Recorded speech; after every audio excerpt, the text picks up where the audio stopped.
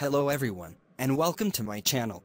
In this video, I quickly explain to you how to enable dark mode in a text document. Some users may prefer to change the default mode on the text document to dark mode. So I'll quickly show you how to do that. Create a text document on your desktop and open it. After that, click on the gear icon in the right corner of the text file. This gear is settings. From the settings window, click on app theme, click to open the drop-down menu. Then select the dark option, and the mode will immediately switch to dark mode. Return to the main text document page, and thus you can work on the text document in dark mode. Therefore, if you close the text document and open it again, the dark mode will still work.